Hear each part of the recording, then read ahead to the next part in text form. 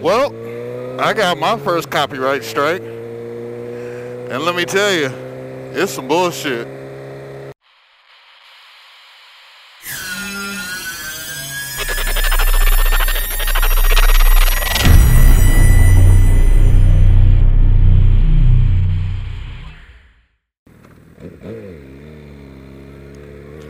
What's going on, guys? Red One here, and we're back.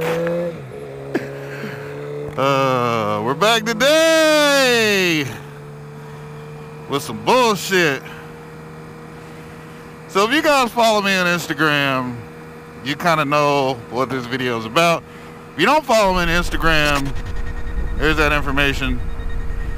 Go ahead and follow your boy. So today at work, I got me a nice little notification saying that I got a motherfucking copyright strike. I was like, bitch, what is this? I'm like, something's got to be wrong, man. Like, is this a glitch? Like, what the fuck? And I started going through my account, or I clicked the little banner that popped up at the top. It says I got a fucking copyright takedown or some shit. Here, I'll kind of screenshot it for you. There you go. And I'm sitting here trying to figure out, like, what the fuck, because the video in question is a video that doesn't even have music in it. I didn't use any clips of anything. It was my hit and run video, and when I went to go to Amazon. And what's in that video, if you haven't seen it, is literally just me in Long Beach riding to go to Amazon to take back some packages that I wanted to return. And give me a minute, guys. I'm trying to do this safely here, or as safe as possible. And we're clear. So the video is me riding around Long Beach, going to Amazon, dropping the packages off, and telling a story about a fucking hit and run incident that I saw on the freeway that day. That's it, dude. It's got my intro, it's got my outro, it's got video from my GoPro, but yet and still, I get a copyright notice saying that I'm using somebody else's material. If you've been following me on Instagram, you know that I screenshotted or whatever during the little video I'd put up last week from that fucking compilation channel that used one of my crash videos. It also used some footage from Eagle, and it also used Frantic One's crash when he was on his ground where he got really, really hurt.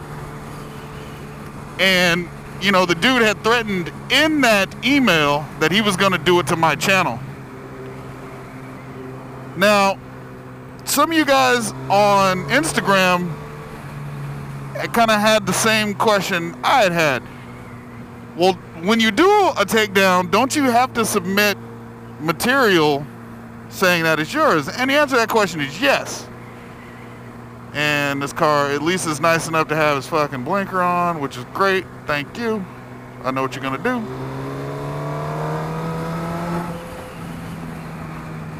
And so yeah, like when I filed the takedown on his channel, it asks like, at what point in his video is your material at, you know, and you timestamp it, and then you also throw up a link to the channel. I mean, to the actual video that you feel is, you know, copywritten or whatever.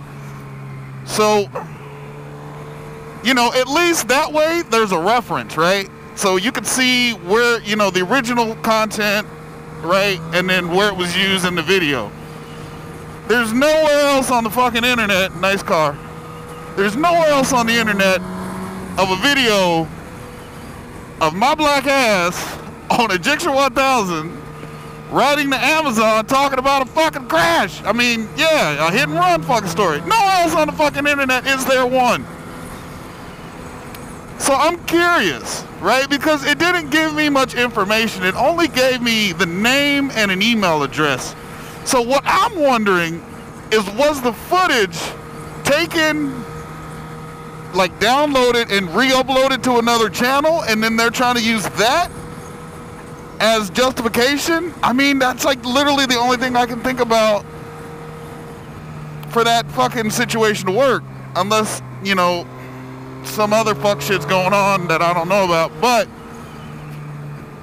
dude, it's fucked, man. And like Snowcat was pointing out on the comment on Instagram, you know, and a couple other people too, is, man, if it's that easy to get somebody's fucking videos taken down, holy shit, YouTube, you need to like step your game up when it comes to reporting shit, man. You know, I mean, I understand you can't fucking go back and track every fucking thing and it's all done automated, or, you know, it's all automated or whatever. Thank you. Let me by. Thank you. Creeping through. Open it up. Alright. You know, I know YouTube doesn't have the staff or whatever to be able to fucking go through every fucking thing, right? But maybe they do if somebody tries to dispute the shit. So that's what I did. So doing a copyright strike like I had, or a takedown, it asked if I wanted to fight it, or if I just wanted to ask the claimant to change it or some shit. And I'm like, I ain't asking that motherfucker for shit. Hell no, man. I'm fucking disputing that shit. And that's what I did. And pretty much in my reply I put, you know, I am the owner of this content. I shot and edited this content. There was no compilation done in this. You know, this is my original footage. So I was notified that the claimant, some dickhead, has 10 days to reply to prove that the content is theirs or some shit, you know, that they have the legal right or whatever. Which there's no way in hell, dude. Like, come on, YouTube. Seriously, it was shot with this fucking camera, spoken by this fucking voice, edited on my goddamn computer, and uploaded. Bitch, read an IP address or some shit. You'll see that shit came from my house. Like, what the fuck? Ugh. It's a fuck situation, man. Like, I like, honestly, I wouldn't have thought it would be that easy to take down content, man. Pretty amazing. But I will keep you guys notified, keep you guys up to date on what the fuck's going on.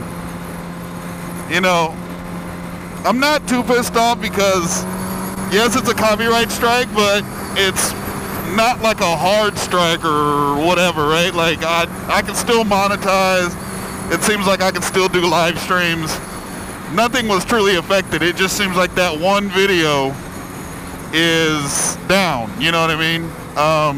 So it's kind of interesting. But if I need to forward that email over to Google or YouTube, I will definitely do that and say, hey, this is what this fucker put in the email, threaten to fucking, you know, do some shit to my channel also. Because, like, I went back to try to reference the email from the claimant versus that Greatest Hits fucking channel email address, and they're two different channels. But if the dude's monetized, then he's got some kind of public information, or he has his name linked through AdSense or whatever. So I don't know if, you know, YouTube can fucking cross-check that to make, you know, whatever, man. I don't know. But I just want to let you guys know that, yeah, I got my fucking first copyright strike. It's a bullshit one, you know what I mean? Like I said, it's not even one that has music and shit on it. Just literally me talking. No, come on over. Dude, you're good. You're good. You signaled. Okay, you let me over. Well, thank you. So, with that being said, guys, let me get the fuck up out of here. Get home. This is the fucking traffic that I deal with on a day-to-day basis riding home. But, I'm Red One, and as always, ride safe. And all that other shit.